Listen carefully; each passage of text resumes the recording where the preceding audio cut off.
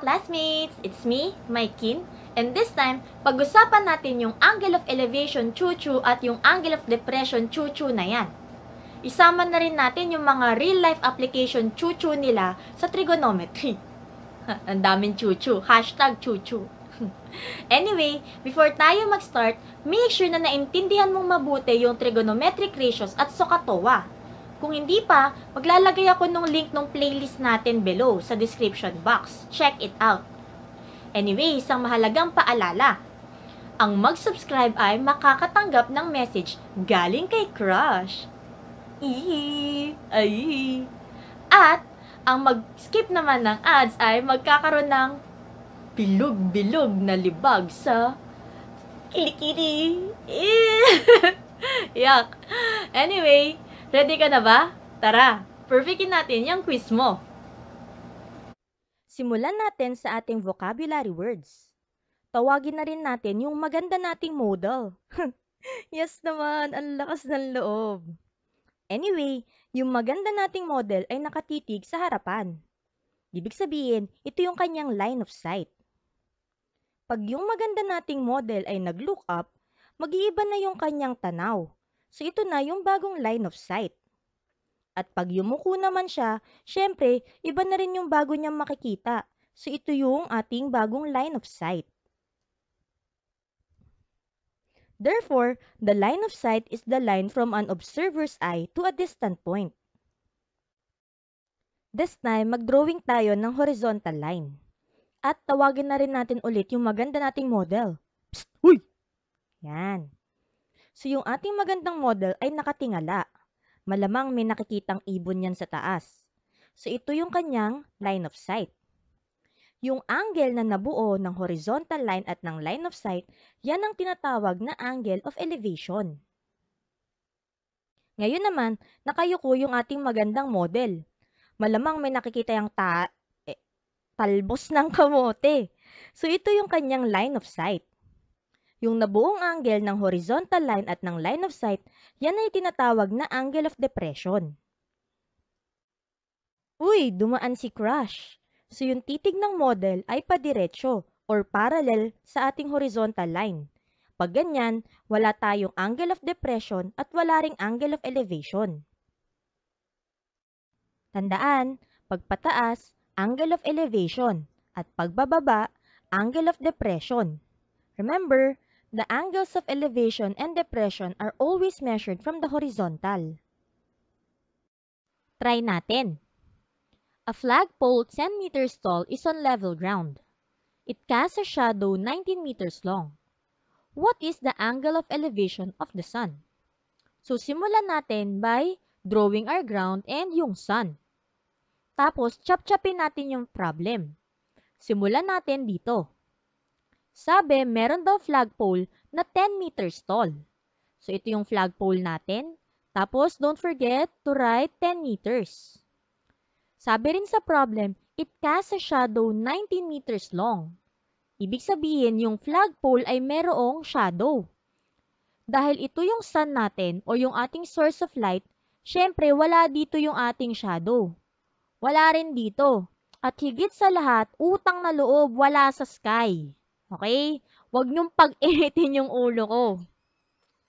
So, therefore, nandito yung ating shadow. At syempre, walang shadow na detached sa object. Ayan.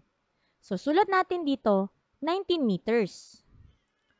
Then, remember, pag sinabing angle of elevation, we have to check the horizontal line, which is this blue line. Kung dito mo idodrawing yung line of sight, syempre, wala yang sense. Dapat, pakabilang direction para dadaanan niya yung tuktok ng flagpole tsaka yung sun. So, meron na tayong horizontal line at line of sight. Ibig sabihin, ito yung ating angle of elevation. May napapansin ka ba? Yes, nakabuo tayo ng right triangle. We can now use trigonometric ratios to solve for theta. Kung hindi ka pa familiar sa SOHCAHTOA, meron tayong links dun sa ating description box. Check it first. So, ito yung ating reference angle. Yung 19 meters ay adjacent side at yung 10 meters ay opposite side. Alin sa SOHCAHTOA yung gagamitin natin? Remember, meron kang opposite at adjacent, O and A. Yes, yung TOA. Ibig sabihin, tangent theta equals opposite over adjacent. So, bring down natin yung tan. Then, yung theta natin unknown. So, theta pa rin to. Yung opposite side natin ay tan. Over our adjacent side which is 19. Since we are only solving for theta, gusto natin mawala yung tan. So, lipat natin siya sa kabilang side.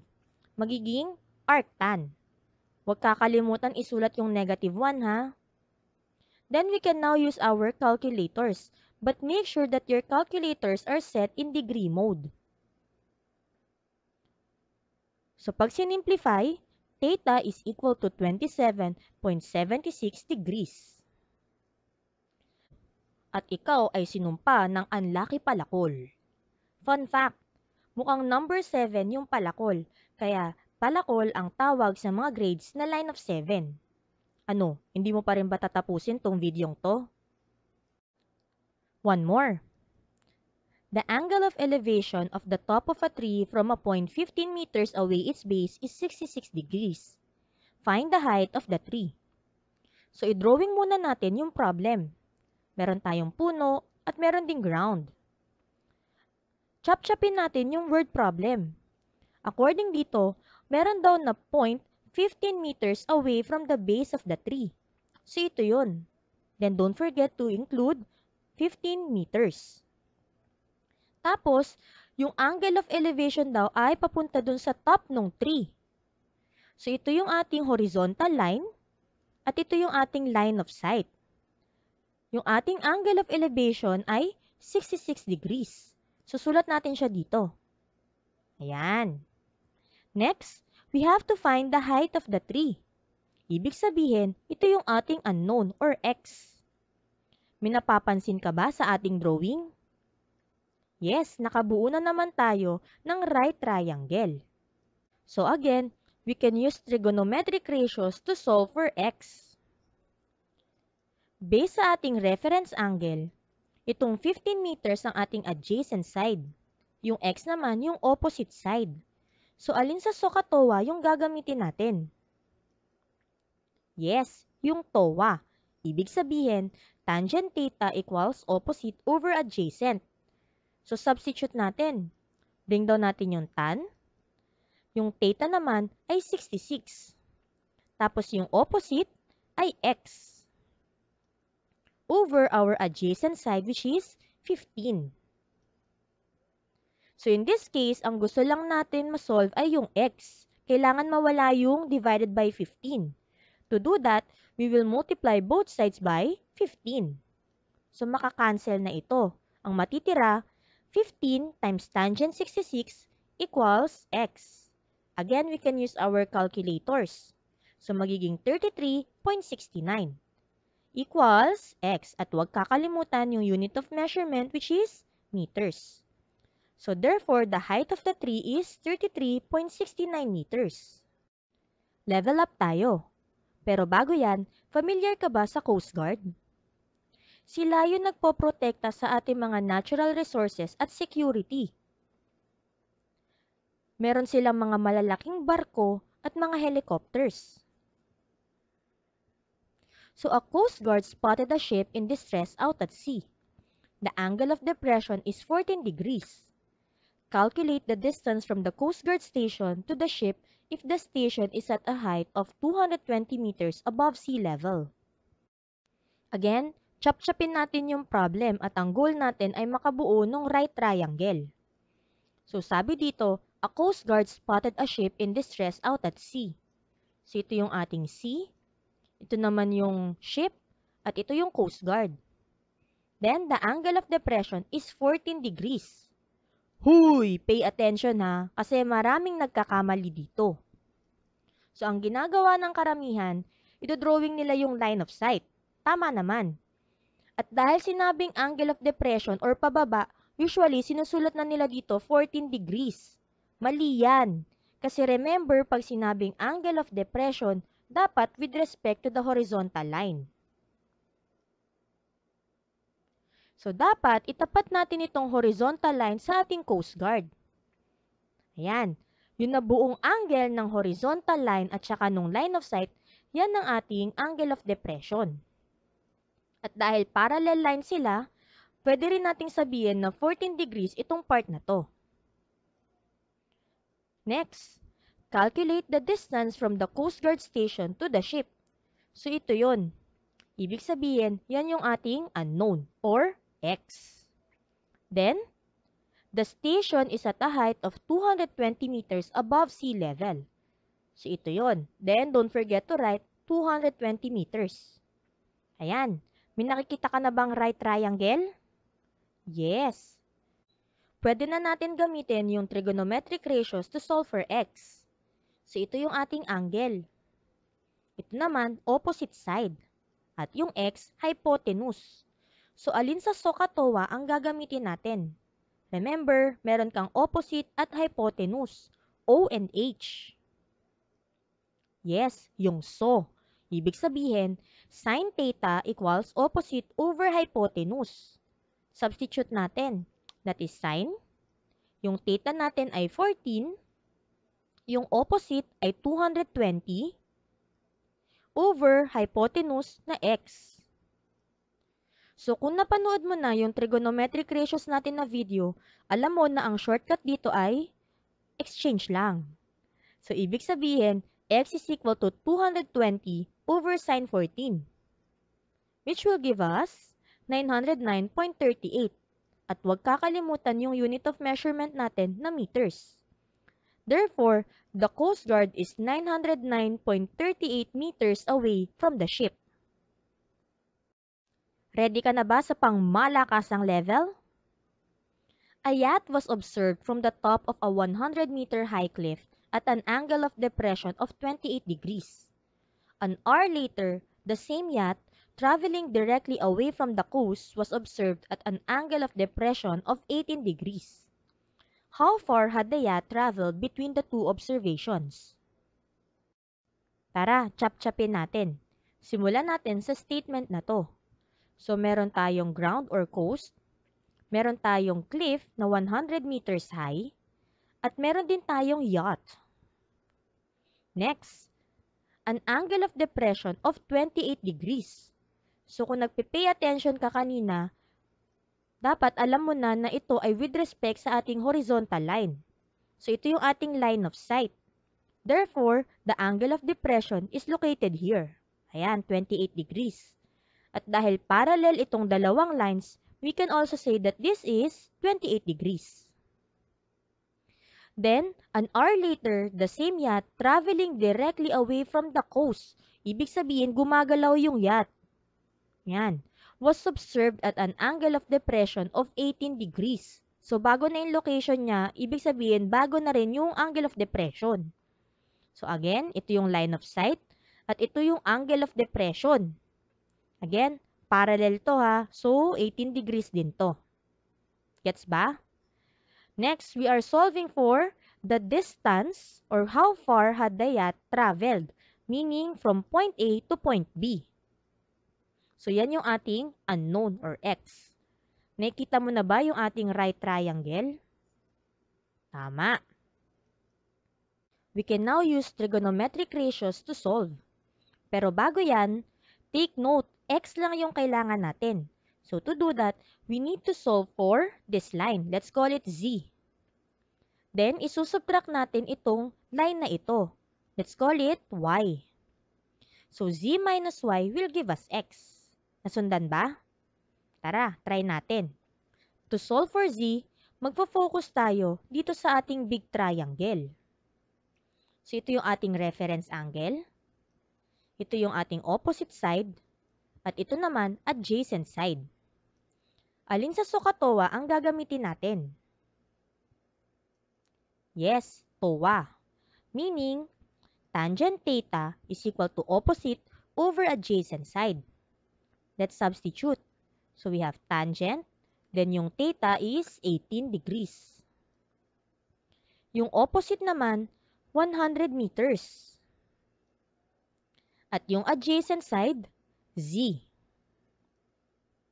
So, to solve, gagamitin lang natin yung pinagbabawal na technique or exchange. So, z is now equal to 100 over tan 18 or z is equal to 307.77. Magkalimutan, meters. Ngayon na meron na tayong z, time to solve for y.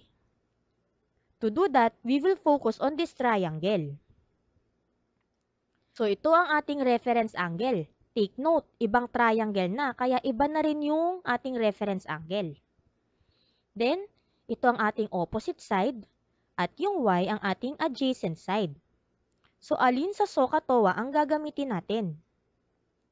Yes, TOA pa din. Ibig sabihin, tangent theta equals opposite over adjacent. Substitute natin ulit. Tangent 28 degrees equals 100 over y. Exchange ulit. So, y is now equal to 100 over tan 28. Simplifying, that is 188.07 meters. So, meron na tayong z and y. We can now solve for x. To do that, x is equal to z minus y. So, z is 307.77. Then minus y, which is 188.07. And we will get x equals 119.7 meters. Therefore, 119.7 meters yung difference between the two observations. Gets ba? Try it! Testingin natin kung strong ka na pagdating sa angle of elevation at angle of depression. Solve the word problem. You can pause this video and play it again pag may sagot ka na.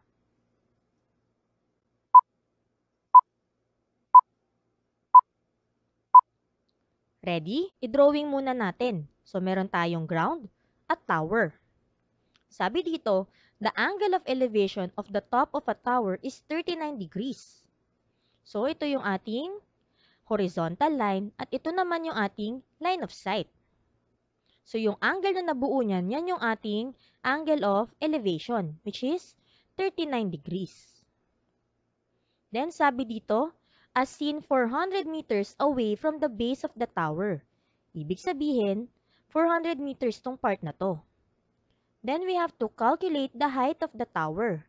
Meaning, this is our unknown or x. Nakita mo na ba yung right triangle? Tama. Let us now use SOHCAHTOA to solve for x. Ito yung ating angle. Ito naman, adjacent side. At itong x, opposite side. Alin sa SOHCAHTOA ang ginamit mo? Tama ka kung TOA yung pinili mo dahil meron tayong opposite at adjacent side. Susulat natin dito, tangent theta equals opposite over adjacent. Then let's substitute. Tangent, our degrees is or our theta is 39 degrees. Our opposite side is x. And our adjacent side is 400 meters. So to solve for x, we have to multiply both sides by 400. Cancel na to. Ang natira, 400 times tangent 39. Using our calculators, we will arrive at 323.91. Huwag kakalimutan yung unit of measurement. Therefore, the height of the tower is 323.91 meters. Nakuha mo rin ba? If oo, ikaw ay certified na matindi. Sana marami kang natutunan sa video na ito. Till next time!